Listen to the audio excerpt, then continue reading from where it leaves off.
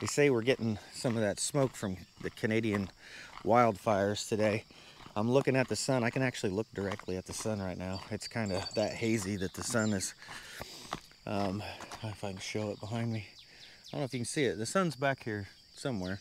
And it's just not very bright out. So it's actually nice and cool right now. So maybe I can get some stuff done today and not get overheated. So hopefully it's a productive day. Morning, everybody.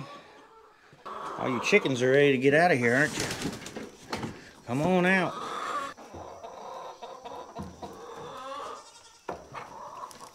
All right, time to check on the turkeys. And there they are. All of them.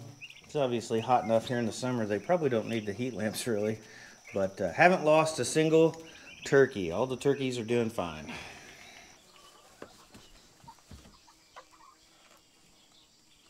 So I've said it in previous videos that we're overstocked on our pastures. And this little pasture right here, this little area right behind the barn, we had closed this off for a little bit. We actually buried Lucy out here, our milk cow, down there. And we let this area rest. And we opened it back up to them and given them this area to graze. And I want to close this pasture off over here. And if you can see, we actually have some electric netting that we stretched through here. We wanted to make sure they were trained on that electric netting. And I'm going to pull that up today. And I'm going to put that over here. I'm going to put that down this other side over here, and we're going to try to open it up and give them some areas that aren't fenced in. And then I'm going to close this pasture off over here and let it rest. Then after that, I think I'm going to work on one of the tractors, and I'm actually going to try to make the wheel spacing a little bit wider. Turn off the electric fence, and we'll move this netting around. So my electric fence runs around this perimeter fence, and that gives me something to attach to so I can power up some temporary netting or some temporary fencing. And it also keeps the animals from rubbing on the fence. So the netting we have, I think, is 144 feet per section. They're a little bit heavier to carry around. Curious how big of an area we can make with it. We'll end up using it to make 3 sides of a pasture for the, or an area for the animals to graze.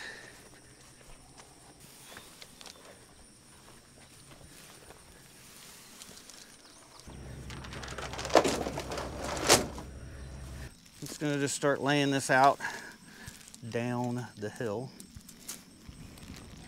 And this will be a tangled mess probably. Hopefully I can reach all the way to the end of this pasture fence.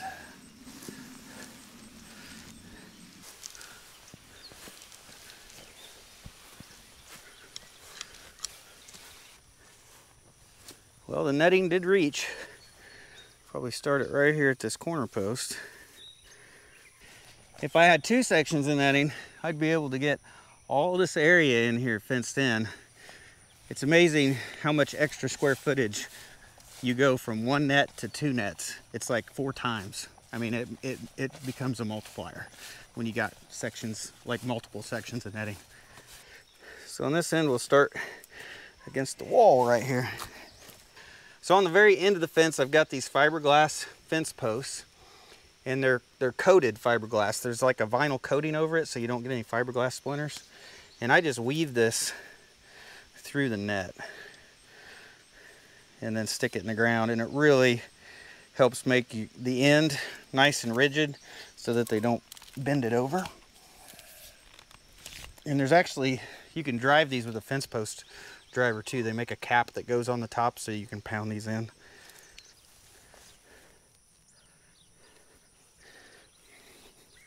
Well, that's not a lot of grass to be able to give them, but it's something.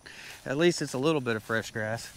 Man, if I just had one more section of netting, I would be able to, I'd be able to swing that out and around and give them such a bigger area.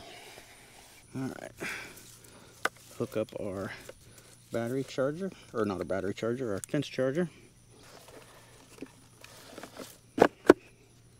Now see if I can chase all the animals back the other direction. Come on, sheep. Come on, sheep, sheep. You need to go to a gate, not in a circle. So Maya, our milk cow, and there's a few chickens still left out here. I want to get them in here so I can close this pasture off so that it can rest.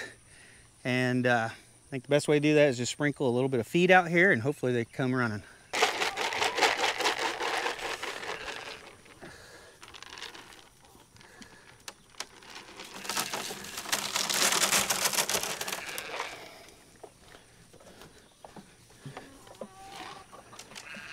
There comes Maya. Right on cue.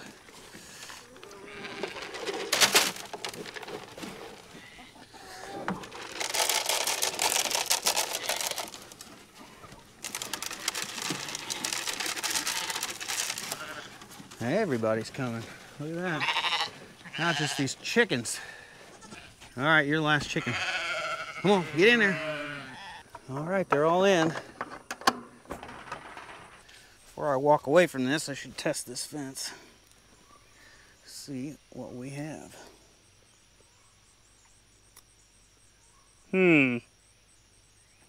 Once again, I have nothing, just like I did on the pig fence.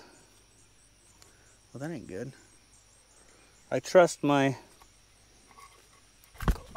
No, there's something there. I said I was going to trust this thing.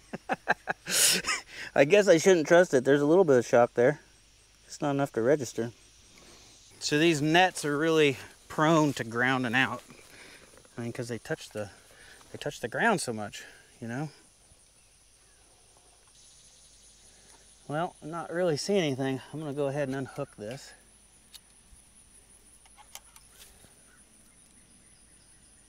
Yep, there it is. 6,000 volts. So it's just grounding out on the grass. I mean, and this isn't terribly tall grass either. Just the way it's going to be.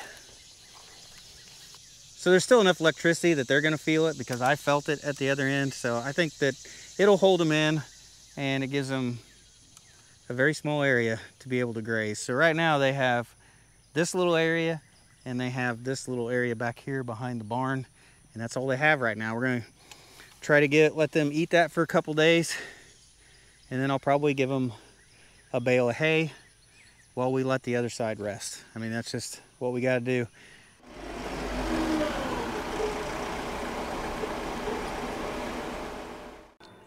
So these wheels are a two-piece. You have a rim and then you have a center hub, and you can bolt that hub on different ways to adjust the width. Now I've already done that, and I've got it adjusted out using the rims, but today we're going to use wheel spacers, and we're going to put a spacer in here on the axle. It's going to make the wheel come out a lot farther.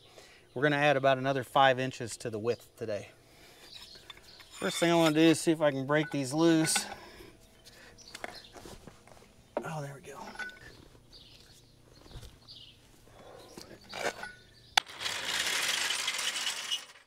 I'm just going to hoist up on the frame for the loader.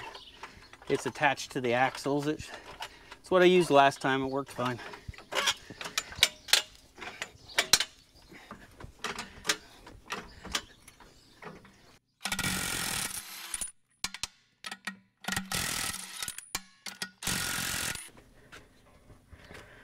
Come on. There we go. We're out. We just got to walk it out of here. So this here is one of the wheel spacers. You can see, I think they're 2.5 inches thick, but they basically have a set of holes so that you can bolt them onto this hub. And then they've got a brand new set of lugs on here to put the wheel back on. And yeah, I'm pretty sure these are 2.5 inches.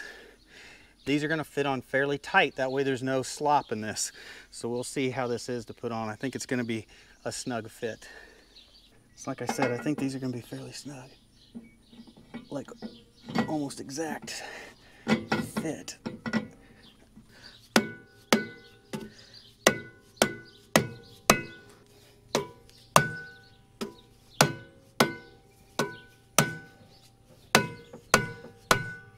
So it's very snug trying to get it over these lug nuts, but then it looks like, oh my, it looks like the hub, I don't know if it'll fit over that hub. That's going to be even a tighter fit, I think, trying to get it over this center hub. Well, I tried to pull that on with a socket wrench and it didn't feel like it was going to go. So I'm going to take these back off. I'm going to measure this. We're going to see how tight of a fit this actually is because it seems way too tight.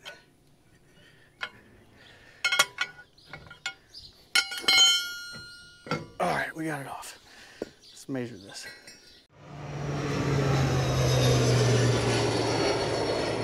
Crop dusters are out spraying fields today, flying right over us.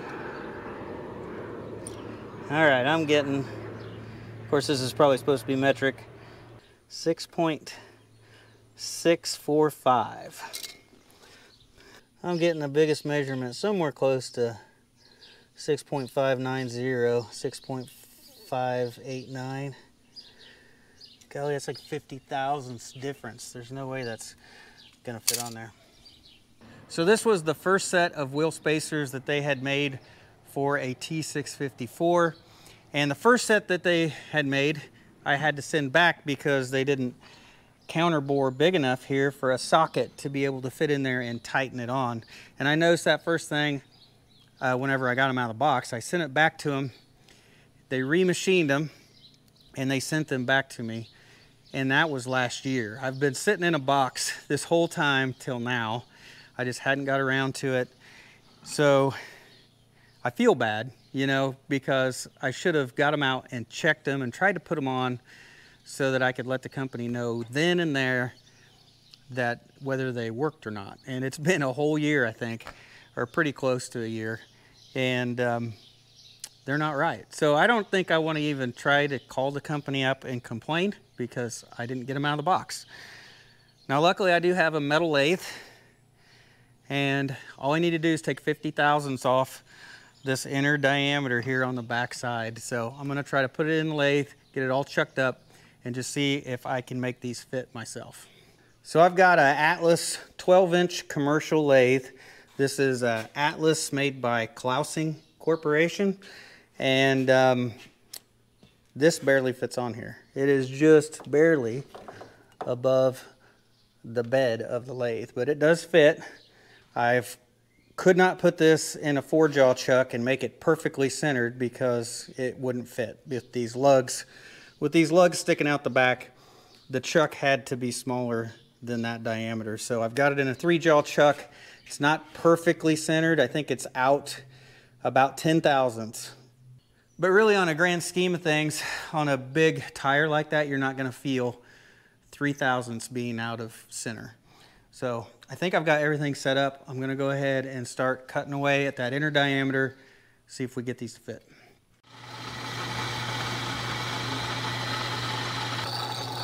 Putting a little bit of cutting fluid on there. That's what you see smoking.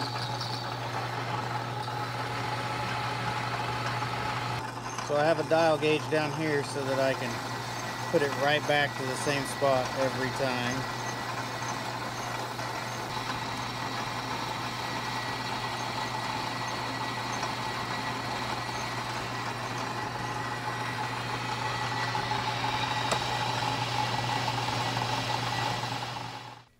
All right, I think I got it. May sand it just a little bit just to make it look a little nicer.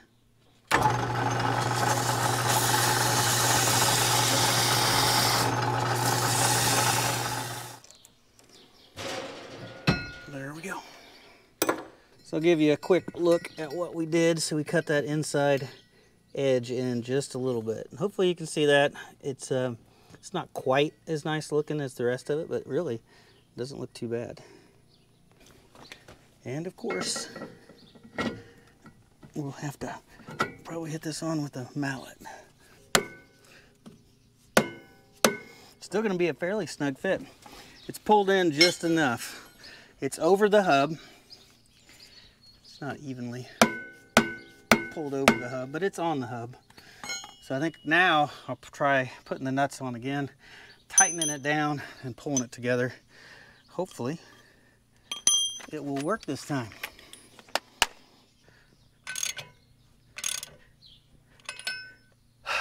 So close, so close.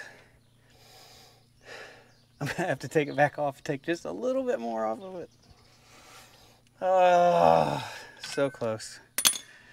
All right, I ran it through the lathe one more time. I took a little bit more off the inside, and then I put this chamfer on the back edge. It had a round over here originally, so I just kind of put this chamfer on there to kind of simulate what it had before. Hopefully this one fits.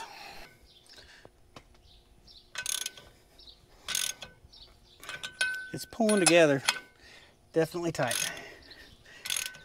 There ain't gonna be no slop in this thing.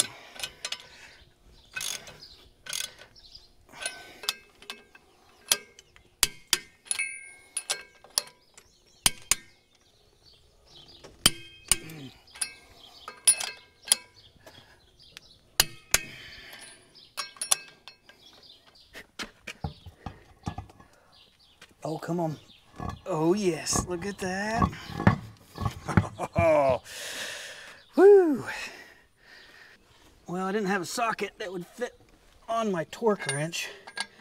I'm going to have to get one. Right now, I'm just going to tighten it as tight as I can.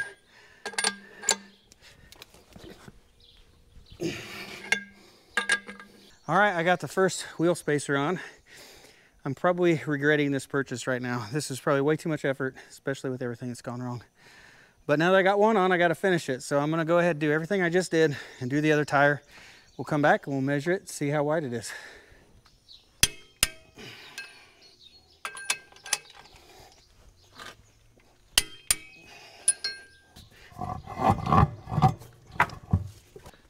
Well, I think I got it done just in time. It is starting to sprinkle. This last one, I knew exactly what to do, so I think I got this last side done in like 45 minutes. And we are right at about 6.5 feet. 6.5 feet. So, I'm pretty sure this will still fit on my dad's equipment trailer. I use his trailer whenever I have to move this or take it off the property. And I think it'll still fit between the fender wells. And I decided to do this last year, and of course he's been sitting around for a while, but I wanted to get them on before I filled the tires full of fluid. I've been wanting to put ballast in the tires.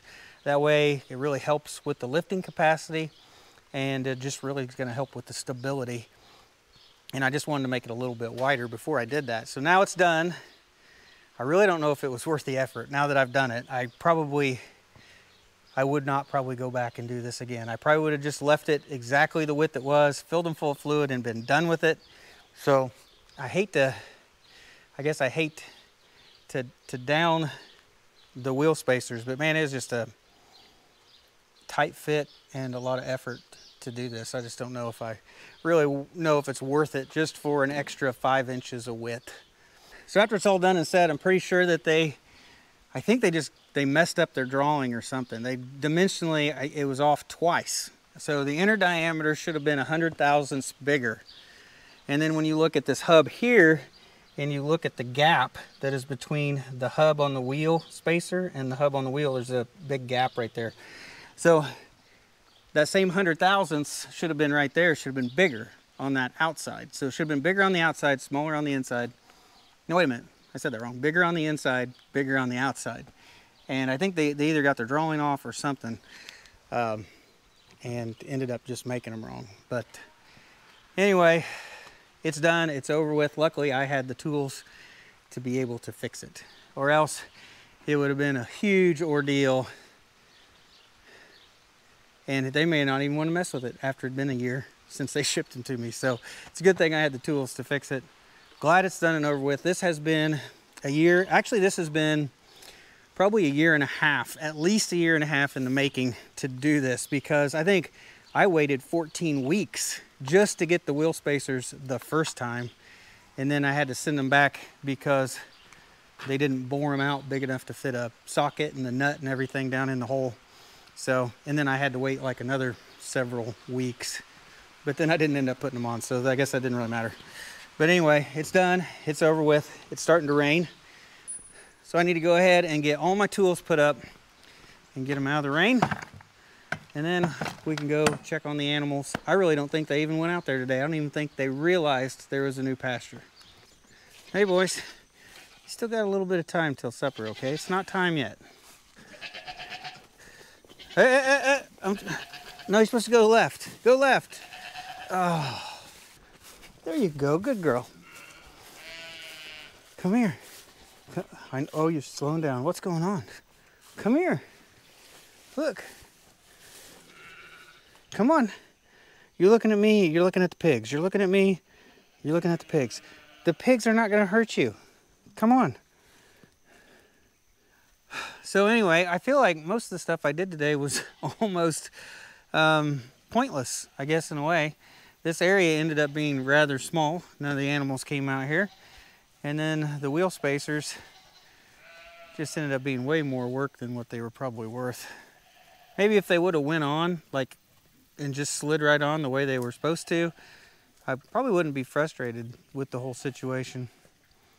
But it yeah, it just went a lot longer than what I thought it should, especially with me having to fix them. That one sheep keeps on, that one ewe keeps on stomping her feet at me. We've had one of these rams got, we think got slight infection from having his band turning him into a wether. Do they call him a wether on a sheep? But we ended up having to give him shots. I think we've gave him like the last 3 nights in a row. So we kind of chase him around, get him in the barn, and then single him out and give that one shot. So they're not real happy with us here lately. The sheep aren't. No, no, no, no. You discovered it there for a second. And it's been a long day, and I don't feel like I accomplished much by the time it's done and over with. So I think I'm just going to go ahead and end this video where it's at. Rebecca's been trying to sell the goats, and we think we have the billy goats sold, hopefully. And then once we get the billy goats sold and gone, once we get Chewy sold and gone, we can take that electric netting and we can put this out here and we can make a really big area for them. And we can also do it on the other side where the gate opens over by the orchard. We can kind of put netting out around to our garden and then back around to the pond dam, and we can do a big area on that side, and we can kind of switch the netting from side to side and give them quite a bit more acreage if we need to, or at least some more grass for them to eat. So anyway, I think that's going to be it for this video, guys. It's been a long day, and I really don't know what to say. I'm just kind of disappointed in the day. That's the way it happens. It happens that way. I guess either way, a better day spent here at home doing this kind of stuff rather than being at work. So it's all good in the end. So thanks for watching, guys. I'll see you in the next one.